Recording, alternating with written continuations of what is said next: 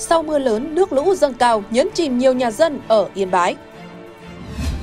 Hà Nội cảnh báo khẩn cấp gần 80 tuyến phố có khả năng bị ngập. Từ vụ sập cầu Phong Châu chia sẻ kinh nghiệm thoát khỏi ô tô chìm dần trong biển nước. 4 người hàng xóm hỗn chiến vì vài con gà, con chó rồi sau đó theo nhau vào tù.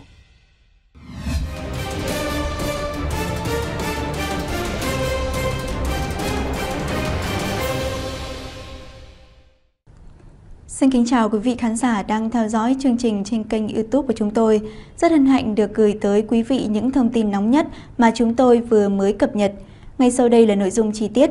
Kính mời quý vị và các bạn cùng theo dõi. Mưa lũ lớn khiến mực nước sông Hồng dâng cao, nhấn chìm thành phố Yên Bái và một số huyện của tỉnh Yên Bái. Nhiều tuyến đường, nhiều khu dân cư bị ngập sâu. Theo báo cáo của Ban Chỉ huy Phòng chống thiên tai và tìm kiếm cứu nạn tỉnh Yên Bái, lũ trên sông Hồng vẫn đang tiếp tục lên, mực nước trên mức báo động 3.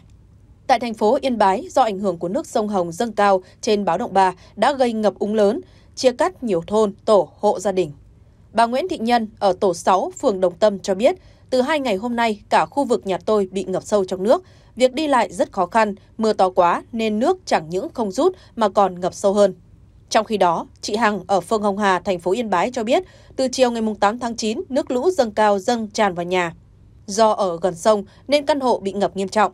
Đến chiều tối ngày 9 tháng 9, cả nhà chị Hằng phải rút lên tầng 2. Cả nhà 4 người phát tín hiệu cần trợ giúp. Nhiều thuyền nhỏ của người dân đi qua vào giúp đỡ, nhưng vì không có thang chuyên dụng thả từ tầng 2 xuống, nên mọi người không thể xuống được. Trong khi đó, lối xuống tầng 1 thì đã ngập trong nước. Chứng kiến cảnh hàng ngàn ngôi nhà ngập trong biển nước, ông Ngô Doãn Hợp, phường Đồng Tâm, thành phố Yên Bái cho biết, ông sinh sống tại địa phương hơn 40 năm nhưng chưa khi nào chứng kiến trận mưa lớn và mưa xối xả kéo dài những ngày qua. Nhiều gia đình giáp bờ sông nước tràn vào nhà, ngập đến gần nóc. Trận mưa quá lớn kéo dài này khiến nước trên đường Điện Biên dâng cao, ngập cả vào nhà dân. Ngay cả cơn lũ lịch sử năm 2008, nước dâng nhưng còn thấp hơn vỉa hè nhà tôi khoảng 30 cm. Thế nhưng cơn mưa tối hôm trước cộng với nước sông Hồng dâng lên nước đã ngập vào nền nhà tôi đến gần 10 cm, tức là cao hơn năm 2008 khoảng 60 cm và trở thành lũ lịch sử của thành phố Yên Bái.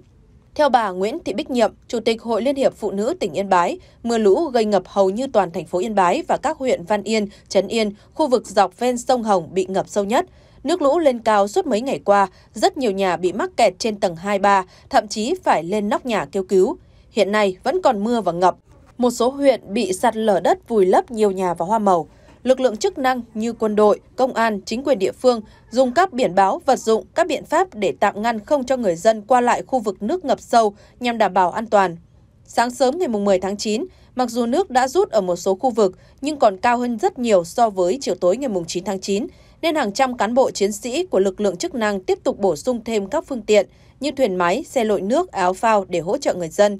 Trung tâm Dự báo Khí tượng Thủy văn Quốc gia cho biết, mực nước lúc 5 giờ ngày 10 tháng 9 trên sông tại Yên Bái là 35,22 m, trên mức lũ lịch sử năm 1968 là 34,42 m, 0,8 m. Sáng 10 tháng 9, Trung tâm Dự báo Khí tượng Thủy văn Quốc gia thông tin, khu vực nội thành Hà Nội đang có mưa to đến rất to. Dự báo trong 3 đến 6 giờ tới, khu vực nội thành Hà Nội và các vùng lân cận vẫn tiếp tục mưa to, với lượng mưa phổ biến trong khoảng từ 40 mm đến 70 mm, có nơi trên 80 mm. Cơ quan khí tượng cảnh báo, đợt mưa này sẽ gây ngập úng cho nhiều tuyến phố nội thành, với độ sâu phổ biến từ 10 cm đến 20 cm, tuyến ngập sâu nhất từ 25 cm đến 30 cm.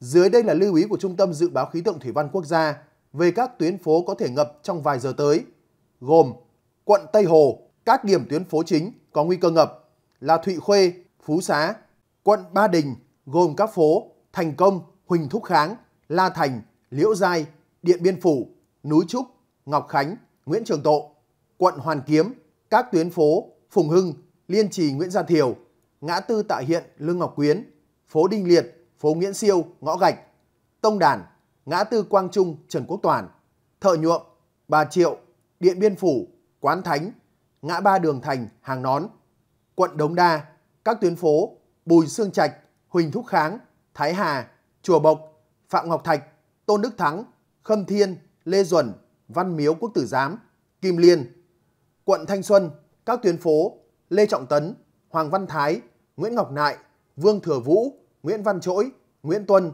Lương Thế Vinh, Nguyễn Xiển, Quan Nhân Vũ Trọng Phụng, Nguyễn Trãi, Nguyễn Huy Tưởng, Phùng Khoang, đường Tố Hữu, đoạn từ Lương Thế Vinh đến Trung Văn, quận Hai Bà Trưng, các tuyến phố Nguyễn Khoái, Lạc Trung, Mạc Thị Bưởi, Hàng Chuối, Trần Xuân Soạn, Thanh Nhàn, Yac Xanh, quận Cầu Giấy, các tuyến phố Dương Quảng Hàm, ngã tư Dương Đình Nghệ, Nam Trung Yên, phía sau tòa nhà Kiang Nam, Hoàng Quốc Việt, gần Đại học Điện lực, Phan Văn Trường, Phùng Chí Kiên, Trần Bình, phố Hòa Bằng, quận Hoàng Mai, các tuyến phố Thịnh Liệt, đường Đền Lừ, đường Hoàng Mai, phố Vĩnh Hưng, Trương Định, Lĩnh Nam, Định Công, quận Nam Từ Liêm, các tuyến phố Đỗ Đức Dục, phố Phùng Khoang, hầm chui dân sinh qua đại lộ Thăng Long, quận Hà Đông, phố Triều Khúc, đường Quyết Thắng, Phùng Hưng, Tô Hiệu, Yên Nghĩa.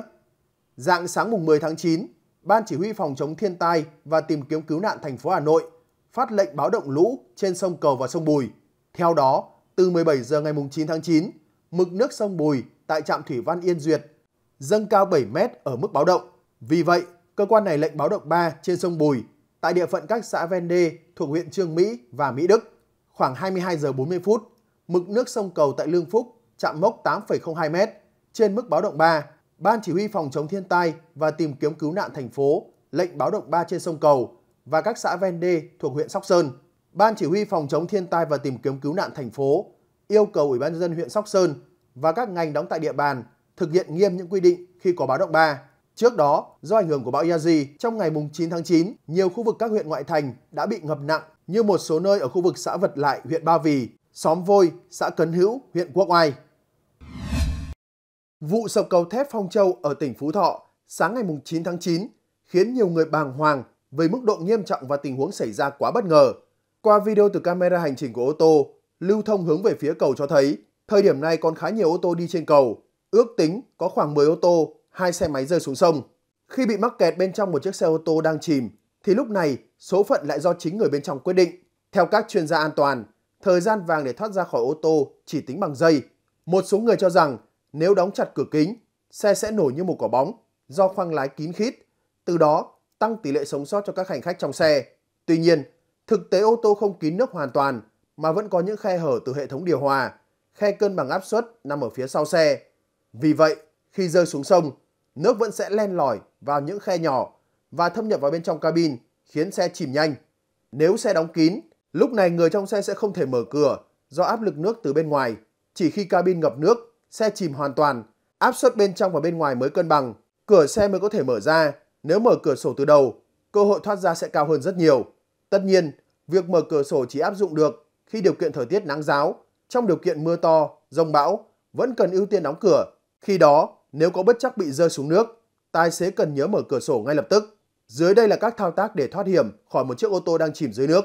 Khi xe rơi xuống nước, có thể kích hoạt túi khí do va chạm. Cần giữ tay trên vô lăng ở tư thế chuẩn như hình để tránh va chạm hoặc gây thương tích. Với hành khách, việc cúi đầu hoặc giơ tay lên có thể làm tăng khả năng bị thương trong vụ tai nạn. Khi xe vừa rơi xuống nước, hành khách không nên hoảng loạn và không gọi điện cầu cứu, vì việc gọi điện sẽ mất vài giây quý giá và làm giảm cơ hội thoát thân của bạn. Việc cần làm là tháo dây đai an toàn, bấm nút hạ cửa kính điện nếu còn hoạt động. Trường hợp xe không hạ được cửa kính, có thể dùng vật nhọn như chìa khóa, thiết bị phá kính hoặc rút tựa cổ ở ghế lái và đập mạnh phần kim loại vào cửa kính, tạo lỗ hổng lớn và thoát ra ngoài. Theo các chuyên gia, thời điểm vàng có thể mở cửa xe thoát ra là khi mực nước bên ngoài vẫn thấp hơn cửa sổ. Nếu nước đã vượt qua mức này, bạn đừng nên cố gắng mở cửa ô tô theo cách thông thường, vì lúc này áp lực nước sẽ khiến cửa nặng, khó mở. Ngoài ra, trường hợp mở được cửa thì nước sẽ tràn vào cabin nhiều hơn, khiến xe bị chìm nhanh. Nếu lựa chọn phá kính, chỉ nên phá kính cửa sổ bên cạnh. Tuyệt đối không nên phá kính chắn gió phía trước hoặc sau, bởi lớp kính này dày, khó phá hơn. Sau khi phá cửa, người biết bơi tốt ưu tiên đưa trẻ em, người già lên mặt nước, nhanh chóng tìm kiếm sự ứng cứu và từ từ bơi, dìu nhau vào bờ. Để sẵn sàng cho tình huống khẩn cấp xe rơi xuống nước, người lái ô tô nên để sẵn trong xe các dụng cụ thoát hiểm như búa phá kính, dụng cụ cắt dây an toàn và phổ biến kiến thức tự tháo dây an toàn cho trẻ em và người lớn tuổi. Vừa qua, Tòa án Nhân dân tỉnh Phú Yên mở phiên tòa xét xử sơ thẩm và tuyên phạt 4 bị cáo cùng trú huyện Tây Hòa, tỉnh Phú Yên, gồm Châu Văn Truyền, sinh năm 1986, 3 năm 6 tháng tù về tội giết người và 1 năm tù về tội cố ý gây thương tích. Cao Văn Nam, sinh năm 1986, 4 năm tù. Cao Trung Đông, sinh năm 1962, 2 năm 6 tháng tù và Lê Thị Út, sinh năm 1968, 2 năm tù treo cùng về tội giết người. Theo nội dung vụ án, Châu Văn Truyền và các bị cáo trên là hàng xóm của nhau. Khoảng 11 giờ 30 phút ngày 23 tháng 7 năm 2023, do nghi ngờ nhà Đông bắt trộm, đánh thuốc làm chó gà của nhà mình chết nên Truyền chửi, đe dọa sát hại cả nhà ông Đông. Bị chửi, ông Đông thách thức, mày vào nhà chứ ra đây tao chém chết. Nghe vậy, Truyền vào nhà lấy hung khí đến trước nhà Đông, thì Nam con ruột Đông cầm hung khí tự chế đi đến tấn công một cái trúng vào tay Truyền. Sau đó, Truyền cầm hung khí tấn công liên tiếp nhiều cái vào ngực tay Nam. Thấy Nam la lớn, ba ơi, chết con ông ba ơi. Ông Đông cầm một cây tre dùng móc lồng chim có gắn lưỡi liềm bằng kim loại từ trong nhà chạy ra tấn công Truyền. Lúc này Út, em vợ Đông, cầm cây mác tự chế từ trong nhà chạy ra để hỗ trợ. Lúc này, Nam lấy cây mác trên tay Út rồi cùng Đông xông vào tấn công Truyền, còn Đông bị Truyền đâm trúng vào cánh tay trái. Nam cầm cây mác tấn công vào đầu Truyền làm Truyền bị ngã xuống ruộng. Hậu quả, Truyền bị thương tích 37%, Nam bị thương tích 24%, Đông bị thương tích 12%. Tại phiên tòa, các bị cáo thành khẩn khai báo ăn năn hối hận, đã bồi thường phần dân sự xong và có đơn xin giảm nhẹ cho các bị cáo. Truyền và Út là người khuyết tật, Truyền bị hạn chế khả năng nhận thức và khả năng điều khiển hành vi. Kết thúc phiên tòa, hội đồng xét xử đã tuyên phạt Châu Văn Truyền 3 năm 6 tháng tù về tội giết người và 1 năm tù về tội cố ý gây thương tích. Cao Văn Nam 4 năm tù, Cao Trung Đông 2 năm 6 tháng tù cùng về tội giết người. Lê Thị Út 2 năm tù nhưng cho hưởng án treo về tội giết người. Mới đây, Đoàn đặc nhiệm phòng chống ma túy và tội phạm miền Trung, đoàn 2 thuộc Cục Phòng chống ma túy và tội phạm Bộ đội Biên phòng cho biết đã phối hợp với Bộ đội Biên phòng các tỉnh Bình Định, Phú Yên và Kon Tum triệt phá thành công đường dây mua bán người nhằm mục đích bóc lột sức lao động.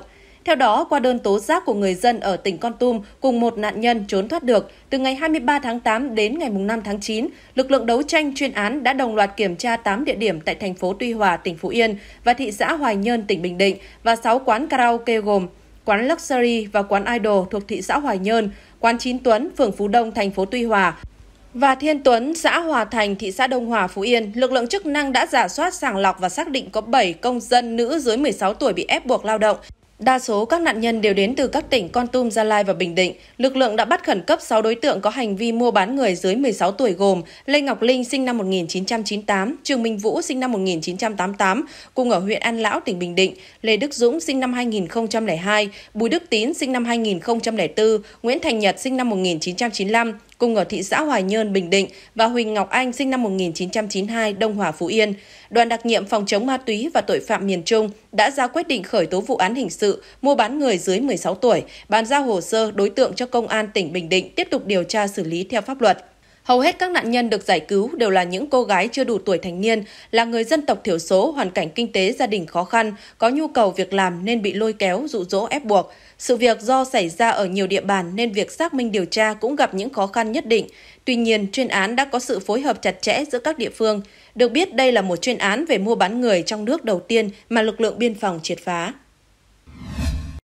Do ảnh hưởng của cơn bão số 3 Yagi, cây đa phía sau đền Bà Kiệu, mặt phố Lò Sũ đã bị bật gốc trước sức gió khủng khiếp, gây thiệt hại đến công trình phụ trợ. Ban Quản lý Di tích Danh thắng Hà Nội tích cực phối hợp với lực lượng chức năng để nhanh chóng khắc phục hậu quả sau bão. Tiến sĩ Nguyễn Doãn Văn, Giám đốc Ban Quản lý Di tích Danh thắng Hà Nội cho biết, cây đa đổ vào khu vực nhà phụ trợ, nhà xung quanh ngôi đền. Vì vậy, cấu trúc chính của di tích đền Bà Kiệu không bị ảnh hưởng. Tiến sĩ Nguyễn Doãn Văn cho biết thêm, chúng tôi đang khắc phục hậu quả do cơn bão gây ra. Chúng tôi phối hợp với lực lượng chức năng liên tục cắt gọn, dọn dẹp khu vực xung quanh cây đa và đền Bà Kiệu. Theo đề nghị của Ủy ban Nhân dân quận Hoàn Kiếm, công ty Công viên Cây Xanh sẽ thực hiện kéo lại cây đa về chỗ cũ nhằm lấy lại cảnh quan vốn có của khu vực này. Sau khi kéo thẳng về vị trí cũ, lực lượng chức năng phối hợp với đơn vị chăm sóc cây xanh để chăm sóc, đảm bảo cây tiếp tục phát triển ổn định. Cây đa phía trước đền Bà Kiệu gần như vẫn nguyên vẹn, không có hiện tượng bật gốc hay gãy đổ. Đền Bà Kiệu là ngôi đền cổ có giá trị đặc biệt về lịch sử cũng như tín ngưỡng. Hình ảnh của ngôi đền luôn gắn với hình bóng cây đa cổ thụ có tuổi đời cao nhất nhì ở Hà Nội. Cây đa bên đền Bà Kiệu vốn không có định danh cụ thể, nhưng người dân xung quanh thường gọi bằng cái tên cây đa đền Bà Kiệu hoặc cây đa Hồ Gươm. Nhiều người bày tỏ sự tiếc nuối trước hình ảnh cây đa cổ thụ bên đền Bà Kiệu bị bật gốc. Thông tin thêm về hậu quả của bão Yagi tại các di tích trong thành phố, tiến sĩ Nguyễn Doãn Văn nhấn mạnh không có thiệt hại lớn về người và của. Theo đó, do ảnh hưởng của bão, nhiều cành cây bị gãy, một số cây bị bật gốc nhưng không gây thiệt hại về cấu trúc chính của di tích. Tiến sĩ Nguyễn Doãn Văn nêu, theo báo cáo, thiệt hại về tài sản ở các khu di tích phần lớn là bảng hiệu, bảng hiện chữ hướng dẫn trong khu di tích bị rơi, hỏng. Các thiệt hại này có thể nhanh chóng khắc phục được. Đến nay, chúng tôi chưa ghi nhận tình trạng di tích bị cây đổ, gây biến dạng tường bao hay bị tốc mái, hỏng hóc phần mái. Cán bộ, viên chức, người lao động tại các khu di tích sẽ tiếp tục tập trung dọn dẹp khuôn viên di tích, trả lại vẻ ngăn nắp cho điểm đến và sớm mở cửa đón khách trở lại. Một số di tích tại thủ đô đều ghi nhận thiệt hại sau cơn bão. Lãnh đạo các khu di tích khẳng định nhờ chủ động chuẩn bị, thực hiện nghiêm các chỉ thị về phòng chống bão nên hậu quả được ghi nhận ở mức thấp nhất. Mới đây, tại Bình Định đã xuất hiện một đoạn clip trong đó một người đàn ông làm việc tại cảng cá Đề Ghi thuộc xã Cát Khánh, huyện Phù Cát, dùng xẻng gạt một lượng lớn bao ni lông trên xe ba gác xuống biển. Đáng chú ý, người đàn ông đang có hành động thiếu ý thức trong việc bảo vệ môi trường biển mà không hề bị ban quản lý cảng cá Đề Ghi hay bất kỳ ai nhắc nhở ngăn chặn. Theo một số hộ dân chia sẻ, số lượng lớn bao ni lông trên xe ba gác của người đàn ông đổ xuống biển dùng để đựng cá và mực muối. Loại rác thải này thường kèm theo mùi hôi thối rất nồng nặc. Sau khi clip được đăng tải, rất nhiều ý kiến của người dân lên án hành động thiếu ý thức của người đàn ông. Cụ thể, tài khoản Hoàng Anh Thuận tỏ ra vô cùng phẫn nộ. Người ta quét dọn không hết, lại mang ra đổ xuống sông, xuống biển. Ủa, mà có công ty đổ rác mà sao không gom lại cho người ta đổ? Mọi người biết anh này là ai không vậy? Thật bức xúc mà, tại sao lại có thể vứt rác xuống biển như vậy chứ? Tài khoản có tên An Đỗ bức xúc. Ngoài ra, còn có một số tài khoản khác lên tiếng. Ban quản lý cảng cá đâu? Sao lại để như vậy? Sao không báo cáo chính quyền tới bắt tại trận? Trong khi Ủy ban Nhân dân tỉnh Bình Định, Sở Tài nguyên và Môi trường, Sở Nông nghiệp và Phát triển Nông thôn đang cùng với tất cả ngư dân đang triển khai thực hiện tốt ngư dân đưa rác về bờ. Sau mỗi chuyến đánh bắt khơi xa thì lại xuất hiện một số cá nhân thiếu ý thức trong việc bảo vệ môi trường biển, gây mất mỹ quan, ảnh hưởng xấu đến hệ sinh thái vùng biển.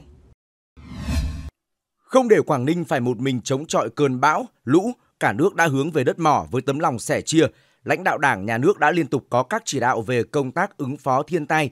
Các lực lượng chức năng, đặc biệt là công an, quân đội đã huy động tối đa lực lượng cho nhiệm vụ này. Chiều ngày 8 tháng 9, Thủ tướng Chính phủ Phạm Minh Chính đã trực tiếp có mặt tại địa phương để chia sẻ, động viên các đơn vị, tổ chức cùng toàn thể nhân dân và chỉ đạo công tác khắc phục hậu quả sau bão. Theo báo cáo nhanh của Quảng Ninh, thực hiện chỉ đạo của Trung ương, Ban Thường vụ Tỉnh ủy đã thành lập 14 đoàn công tác, Ủy ban Nhân dân tỉnh thành lập 4 đoàn công tác ứng phó bão.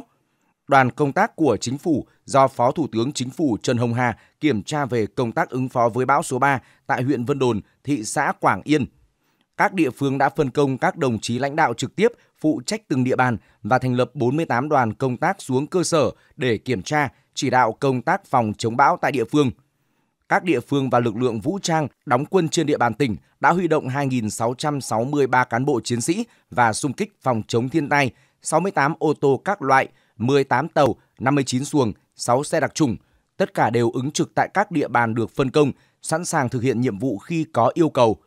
Đáng chú ý trước đó, tại hội nghị đánh giá công tác chỉ đạo ứng phó, tình hình khắc phục thiệt hại và triển khai các biện pháp cấp bách khắc phục hậu quả sau cơn bão số 3 trực tuyến sáng ngày 8 tháng 9, Thủ tướng Chính phủ đã chỉ đạo hỗ trợ tạm thời cho Quảng Ninh 100 tỷ đồng để khắc phục hậu quả mưa bão. Tuy nhiên, các đồng chí lãnh đạo tỉnh Quảng Ninh đề xuất sẽ tự cân đối từ các nguồn lực dự trữ, dự phòng theo quy định chung. Trước hết phải khẳng định, hành động kịp thời của người đứng đầu chính phủ cùng sự vào cuộc tích cực của Bộ Công Thương và các bộ ngành đã thể hiện trách nhiệm, chính sách an sinh xã hội, tinh thần nhân văn, nhân ái, không nơi nào bị bỏ lại phía sau. Thiên tai là điều không mong muốn, các địa phương bị ảnh hưởng bởi thiên tai cần sự động viên cả về vật chất lẫn tinh thần. Trong bối cảnh như vậy, việc Quảng Ninh xin nhường 100 tỷ hỗ trợ đã thực sự gây bất ngờ. Lý do được lãnh đạo tỉnh giải thích là mong muốn được nhường hỗ trợ này cho các địa phương khu vực miền núi phía Bắc đang gặp khó khăn do mưa lũ và sạt lở. Phát biểu của lãnh đạo tỉnh Quảng Ninh ngay lập tức nhận được sự đồng tình từ chính người dân địa phương, sự ủng hộ của cộng đồng. Xin không nhận không phải vì đã hết khó khăn, nói cách khác là cơ sở hạ tầng vẫn thiệt hại nặng nề, vẫn còn người dân khó khăn, song tỉnh tự lo, tự cân đối được và mong nhường cơm xẻ áo, chia sẻ với các vùng khó khăn hơn. Tinh thần này rất đáng trân trọng và cần được khuyến khích, cho thấy ý thức của lãnh đạo tỉnh rằng vươn lên sau bão trước hết là việc của mình, thể hiện tinh thần quyết tâm và trách nhiệm cao của địa phương. Mới đây, thông tin từ Cơ quan Cảnh sát điều tra Công an huyện Hương Sơn, tỉnh Hà Tĩnh cho biết vừa ra quyết định khởi tố vụ án, khởi tố bị can và ra lệnh tạm giam 4 tháng đối với Nguyễn Văn Hiệp, sinh năm 1985, trú xã Sơn Trung, huyện Hương Sơn về tội cướp tài sản. Theo đó, khoảng 23 giờ ngày 30 tháng 8, sau khi uống rượu về, Hiệp điều khiển xe mô tô đến nhà bố đẻ là ông Nguyễn Văn Thọ, sinh năm 1957, trú cùng thôn, yêu cầu đưa số tiền 7 triệu đồng để mua xe mô tô. Bực tức khi ông Thọ nói không có tiền nên Hiệp đã chửi bới, sau đó lấy hung khí tấn công nhiều phát vào khuỷu tay trái khiến nạn nhân bị gãy tay. Không dừng lại, Hiệp dùng hung khí đe dọa ông Thọ, đồng thời sử dụng điện thoại di động của nạn nhân gọi điện cho ông Lưu Trọng Năm, là cậu ruột của Hiệp, nhằm mục đích để ép ông Thọ phải đưa tiền. Do sợ bị đánh tiếp nên ông Thọ buộc phải đưa cho Hiệp số tiền 5 triệu đồng. Tuy nhiên sau đó Hiệp tiếp tục yêu cầu đưa thêm 2 triệu đồng, nhưng ông Thọ nói không có rồi đi vào giường nằm. Khi bị Hiệp tiếp tục vào giường đe dọa, người cha nói để ngày mai đi mượn thêm, chứ hiện không biết mượn ai. Hiệp lúc này mới đồng ý rồi điều khiển xe mô tô đi uống rượu tiếp. Lo sợ Hiệp quay lại đánh nên ông Thọ đi ra ruộng ngô ngoài đồng trước nhà để nằm trốn đến sáng. Số tiền chiếm đoạt được Hiệp đã tiêu xài hết 800.000 đồng. Tại cơ quan công an huyện Hương Sơn, Nguyễn Văn Hiệp đã khai nhận toàn bộ hành vi phạm tội. Hiện vụ án tiếp tục được xử lý nghiêm theo quy định pháp luật. Sau khi bão Yagi quét qua miền Bắc, các hội nhóm thiện nguyện trên mạng xã hội đã bàn nhau kế hoạch hỗ trợ những khu vực bị ảnh hưởng lớn như Quảng Ninh, Hải Phòng. Ấm lòng hơn, các nhóm Tiền Phong đều ở khu vực miền Trung như Quảng Bình, Huế, Đà Nẵng. Đại diện các nhóm cho biết trong các trận bão, lũ lịch sử từng đổ bộ vào miền Trung, bản thân họ và bà con quê nhà đã nhận được rất nhiều sự giúp đỡ của đồng bào cả nước. Nên ngay lúc này, mọi người đang đứng ngồi không yên, tha thiết được sớm lên đường để hỗ trợ người dân miền Bắc khắc phục thiệt hại sau bão. Chiều ngày 8 tháng 9, anh Nguyễn Đình Khoa, người sáng lập Hội Phản ứng Nhanh tỉnh Thừa Thiên Huế, PUN75 xác nhận anh cùng 9 thành viên của hội lên đường ra Quảng Ninh, Hải Phòng để thực hiện các công tác tiền trạm trước khi đưa 100 thanh niên ra hai địa phương trên để phối hợp, hỗ trợ khắc phục hậu quả do siêu bão Yagi. Theo anh Nguyễn Đình Khoa, sáng ngày 9 tháng 9, khoảng 100 thanh niên là sinh viên tại các trường đại học cao đẳng đóng tại Thừa Thiên Huế, cùng một số thành viên của hội sẽ lên tàu ra hỗ trợ Quảng Ninh, Hải Phòng. Anh Khoa thông tin thêm, hội đã xin Tổng Công ty Đường sắt Việt Nam nối thêm một toa tàu riêng để chở hơn 100 thanh niên kể trên để ra ga Hà Nội. Từ ga Hà Nội, PUN75 sẽ bố trí ô tô để đưa đoàn xuống Hải Phòng, Quảng Ninh để cùng lực lượng chức năng hỗ trợ nhân dân tại hai địa phương này khắc phục hậu quả do bão số 3. Anh Nguyễn Thanh Hoài, bí thư tỉnh đoàn Thừa Thiên Huế cũng cho biết tỉnh đoàn cũng có ý tưởng bố trí lực lượng sẵn sàng ra ngoài các tỉnh phía Bắc bị ảnh hưởng bởi bão Yagi, giúp chính quyền địa phương và người dân khắc phục hậu quả thiên tai. Tuy nhiên, chưa có kế hoạch cụ thể do còn xin ý kiến, chuẩn bị công tác hậu cần. Ngoài ra, trên trang Facebook cá nhân, tiến sĩ Nguyễn Ngọc Huy, biệt danh Huy Nguyễn Thời tiết, cũng đang kêu gọi và kết nối những tổ chức tình nguyện sẵn sàng đưa người ra Hải Phòng, Quảng Ninh để hỗ trợ người dân khắc phục hậu quả do mưa bão để lại. Tại Quảng Bình, cũng trong buổi sáng, nhóm thiện nguyện Từ Bi Hỷ Xả của chị Nguyễn Thị Phương Trà cho biết, với kinh nghiệm gần 10 năm hỗ trợ người dân sau bão lũ, nhóm đã bàn nhau kế hoạch hỗ trợ.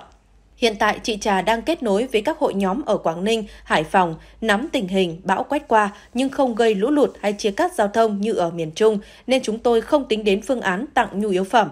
Nhóm sẽ vận động nhà hảo tâm hỗ trợ tiền mặt, mua mái tôn cho người dân vùng bão. Còn ở Đà Nẵng, anh Phạm Quốc Huy, trưởng câu lạc bộ từ thiện và bảo vệ quyền trẻ em Hương Lam, cũng đang bàn với các thành viên kế hoạch giúp đỡ người dân sau bão. Quê của anh Huy ở Quảng Ninh, những ngày qua vẫn luôn theo dõi tình hình bão Yagi. Bão tan, anh Huy đã liên hệ với Hội Bảo vệ quyền trẻ em tỉnh và đang lên phương án hỗ trợ mọi người. Ngoài ra, hiện còn nhiều tổ chức thiện nguyện, đoàn thanh niên ở miền Trung cũng sẵn sàng cử lực lượng ra Bắc để hỗ trợ khắc phục thiên tai khi có yêu cầu. Mới đây, Bộ Tư lệnh Cảnh sát biển đã huy động tàu CSB 8004 và 2 xuồng CSB 721, 722, Bộ Tư lệnh Vùng Cảnh sát biển 1 xuất phát đi tìm kiếm và cứu nạn thành công 43 ngư dân gặp nạn trên biển tại các khu vực Ti Tốp, Hòn Pháo Trong, Pháo Ngoài thuộc địa phận tỉnh Quảng Ninh.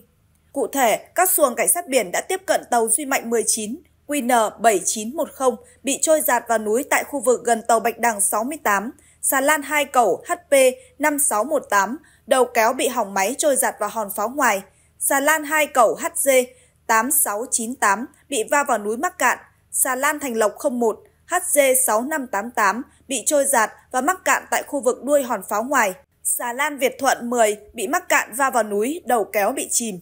Thông tin từ Bộ Tư lệnh Cảnh sát biển, 43 thuyền viên đã được đưa lên tàu CSB 8004 an toàn, sức khỏe các thuyền viên đều ổn định. Tàu CSB 8004 và 2 xuồng 721, 722 đang tiếp tục tìm kiếm cứu nạn ở các khu vực trên. Cũng trong ngày 8 tháng 9, vào hồi 11 giờ 30 phút, 17 ngư dân đã được Lữ đoàn 170, vùng 1 Hải quân, bàn giao địa phương và đưa về nhà an toàn. Quân chủng Hải quân cho biết, khoảng 10 giờ 30 phút ngày 7 tháng 9, trong khi tránh bão số 3 Yagi, tại khu vực Vụng Tùng Sâu, lực lượng của Lữ đoàn 170, vùng 1 Hải quân đã cứu được 2 người dân làm việc tại công ty cổ phần Ngọc Trai Hạ Long.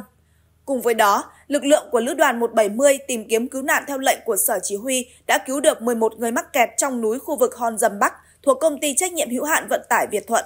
Lực lượng của Lữ đoàn 170 đi tìm kiếm cứu nạn theo lệnh của Sở Chỉ huy đã cứu được 4 người mắc kẹt trong núi, khu vực gần đường vào Vụng Tùng Sâu để tránh bão, thuộc tàu HI0496 của Hưng Yên Vận tải xi măng.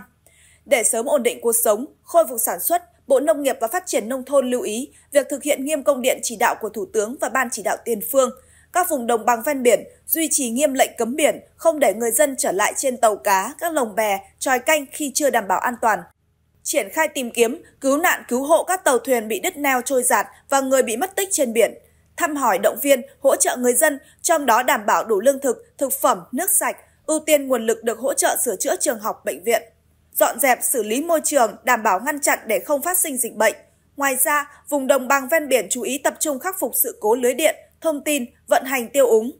Đối với khu vực miền núi phía Bắc, các địa phương triển khai lực lượng rà soát các khu dân cư ven sông, suối, khu vực thấp trũng có nguy cơ cao xảy ra ngập lụt, lũ quét, sạt lở đất để chủ động di rời, sơ tán người dân đến nơi an toàn. Sở Lao động Thương binh và Xã hội Thành phố Hồ Chí Minh đã cử tổ công tác phối hợp Phòng Lao động Thương binh và Xã hội quận 12 để đến mái ấm Hoa Hồng trực tiếp kiểm tra. Tại thời điểm kiểm tra, ghi nhận mái ấm Hoa Hồng có 15 nhân viên phục vụ và có 86 trẻ, vượt quá 47 em so với giấy phép đăng ký là 39 trẻ. Trong đó có 85 trẻ thuộc diện trẻ có hoàn cảnh đặc biệt. Một trẻ còn lại là con của nhân viên trong mái ấm này. Trong số 85 em, có 15 trẻ dưới 12 tháng tuổi, 36 trẻ từ đủ 12 tháng tuổi đến dưới 36 tháng tuổi, 30 trẻ từ 36 tháng tuổi đến dưới 72 tháng tuổi, 3 trẻ từ đủ 6 tuổi đến 12 tuổi, 1 trẻ đang điều trị tại bệnh viện. Các cơ quan chức năng đã cách ly khẩn cấp các trẻ ngay trong ngày 4 tháng 9 và chuyển về 3 cơ sở xã hội trực thuộc Sở Lao động Thương binh và Xã hội để chăm sóc, nuôi dưỡng là Trung tâm Bảo trợ Trẻ Em Tam Bình, Làng Thiếu niên Thủ Đức và Trung tâm Nuôi dưỡng Bảo trợ Trẻ Em Gò Vấp. Theo đó, hầu hết trẻ tại mái ấm Hoa Hồng đều bị những người mẹ mang thai ngoài ý muốn bỏ rơi vì không thể nuôi dưỡng con của mình. Trong quá trình mang thai, họ được cưu mang. Sau khi sinh nở thì để con lại mái ấm Hoa Hồng nuôi dưỡng.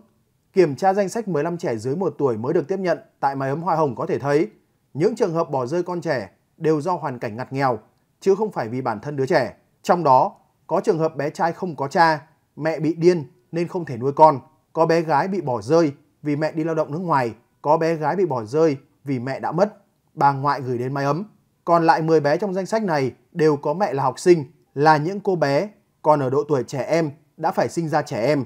Các em vì một lý do gì đó mà lỡ mang thai, sinh con khi chưa đến tuổi thành niên và không có khả năng nuôi dưỡng con nhỏ, đành bỏ con lại mái ấm Hoa Hồng. Hiện nay, các cơ quan chức năng vẫn đang phối hợp làm rõ nguồn gốc 47 trẻ vượt quá quy mô cho phép tại mái ấm Hoa Hồng là ở đâu ra và xem xét liệu có yếu tố trục lợi hay không. Các yếu tố khác về thân nhân, hoàn cảnh gia đình của các em cũng được đặc biệt quan tâm, xem xét, nghiên cứu. Mới đây, Cơ quan Cảnh sát điều tra Công an thành phố Biên Hòa, tỉnh Đồng Nai xác nhận đơn vị đã ra quyết định khởi tố vụ án, khởi tố bị can đối với Đỗ Minh Tân, 28 tuổi, quê tỉnh Bến Tre, về tội vi phạm quy định về tham gia giao thông đường bộ. Tài xế Đỗ Minh Tân được xác định là người lái xe cán anh Tô Hoàng Dũng, 38 tuổi, Bình Dương, khiến nạn nhân tử vong tại chỗ. Trước đó, trưa 28 tháng 8, trời mưa lớn, anh Tô Hoàng Dũng, 38 tuổi, đi xe máy trên quốc lộ 51 hướng từ Bà Rịa, Vũng Tàu về thành phố Hồ Chí Minh. Đến đoạn trước cây xăng Viva thuộc phường Phước Tân, thành phố Biên Hòa, xe của anh va chạm với ô tô tải biển số 71H01225 do Tân cầm lái, đang rẽ phải vào cây xăng. Cú va chạm khiến người đàn ông và cả xe máy nằm dưới gầm xe tải.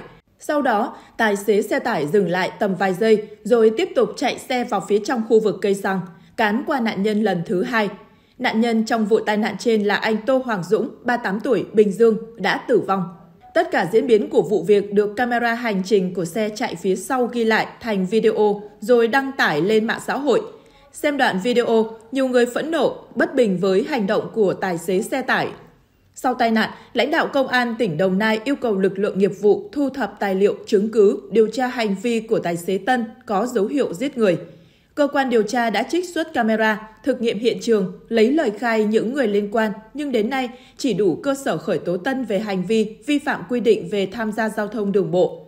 Liên quan đến vụ việc trên, chiều 29 tháng 8, Công an thành phố Biên Hòa, tỉnh Đồng Nai đã ra quyết định tạm giữ tài xế Đỗ Minh Tân, 28 tuổi, Bến Tre, trong vụ xe tải cán qua người đàn ông dẫn đến nạn nhân tử vong tại chỗ.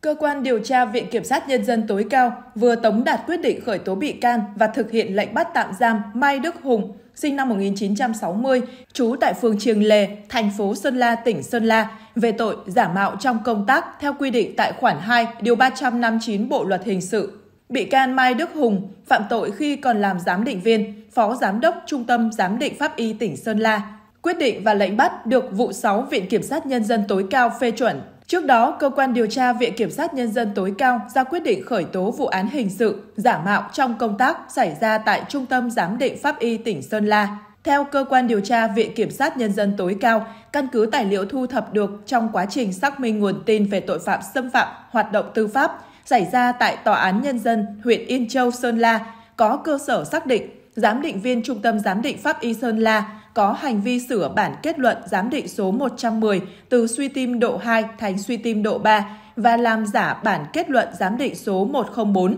đối với Đỗ Văn Trường để Tòa án Nhân dân huyện Mộc Châu, Sơn La ra quyết định hoãn thi hành án hình sự 2 lần cho Đỗ Văn Trường vào năm 2013, 2014 và ra quyết định đặc xá vào năm 2015. Viện Kiểm sát Nhân dân tối cao vừa ban hành cáo trạng truy tố 55 bị can trong đường dây mua bán trái phép hóa đơn giá trị gia tăng về các tội danh mua bán trái phép hóa đơn, đưa hối lộ, nhận hối lộ, môi giới hối lộ, lợi dụng chức vụ quyền hạn trong khi thi hành công vụ và trốn thuế. Theo cáo trạng, các bị can thành lập 165 công ty ma để mua bán trái phép hóa đơn giá trị gia tăng với tổng giá trị ghi trên hóa đơn lên tới hơn 14.000 tỷ đồng, thu lợi bất chính hơn 100 tỷ đồng. Trong quá trình làm dịch vụ khai báo thuế cho các doanh nghiệp, Bảo biết nhiều người có nhu cầu mua hóa đơn thuế giá trị gia tăng khống để kê khai khấu trừ thuế, nên chỉ đạo nhân viên sử dụng căn cước công dân và chứng minh nhân dân mua từ các tiệm cầm đồ, rồi thuê người đứng ra thành lập công ty hoặc mua lại các pháp nhân. Cáo trạng xác định bị can Bùi Văn Bảo, Giám đốc Công ty Cổ phần Tư vấn Thuế Ánh Dương là chủ mưu vụ án. Từ năm 2018 đến năm 2022, bị can Bùi Văn Bảo thành lập và sử dụng 35 doanh nghiệp ma xuất bán trái phép 25.256 hóa đơn giá trị gia tăng khống, có tổng giá trị ghi trên hóa đơn trên 1.433 tỷ đồng cho các đối tượng khác với mức phí từ 0,8% đến 4% tổng giá trị của hóa đơn nhằm hưởng lợi bất chính gần 19 tỷ đồng. Liên quan tới vụ án, bị can Đào Minh Thọ, 51 tuổi, ngụ Đồng Nai cùng 10 nhân viên khác của Bảo đã thực hiện 778 giao dịch rút tiền mặt hơn 625 tỷ đồng, tạo dòng tiền từ các doanh nghiệp mua hóa đơn sang công ty ma để hợp thức hóa cho việc thanh toán hóa đơn giá trị gia tăng khống cho doanh nghiệp của Bảo.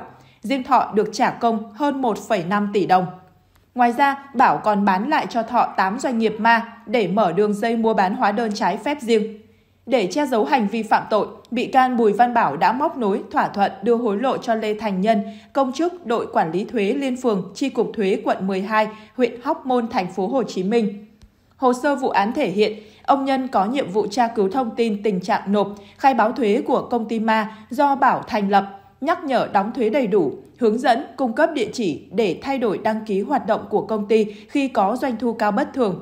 Việc này để tránh sự chú ý, tránh bị cơ quan thuế kiểm tra, phát hiện. Bảo đã đưa cho Nhân 1,25 tỷ đồng. Cùng chiêu thức, Thịnh đã thông qua Bùi Thanh Bình đưa tổng cộng 14,4 tỷ đồng hối lộ cho 4 công chức ngành thuế để được bảo kê. Trong đó Bình đưa cho Nguyễn Anh Tuấn 12,7 tỷ đồng và Trần Quốc Duy 662 triệu đồng, đều là công chức chi cục thuế khu vực quận 7, huyện Nhà Bè. Vương Quốc Hùng 300 triệu đồng, đội phó đội kiểm tra nội bộ Chi cục Thuế thành phố Thủ Dầu Một. Lê Thành Nhân 100 triệu đồng. Quá trình điều tra, tháng 3 năm 2023, Nguyễn Anh Tuấn đã chết nên Cơ quan An ninh Điều tra Bộ Công an không xem xét hành vi nhận hối lộ. Để che giấu nguồn tiền bất hợp pháp từ việc mua bán trái phép hóa đơn, Thịnh đã mua 9 bất động sản trị giá hơn 32 tỷ đồng, nhờ nhiều người thân đứng tên. Trong đó, ngoài tội mua bán trái phép hóa đơn và đưa hối lộ, Thịnh còn bị truy tố thêm tội rửa tiền. Liên quan tới vụ án này, nhà chức trách tách nhiều hành vi để tiếp tục điều tra làm rõ hoặc chuyển thẩm quyền cho Cục Điều tra Hình sự Bộ Quốc phòng để xử lý.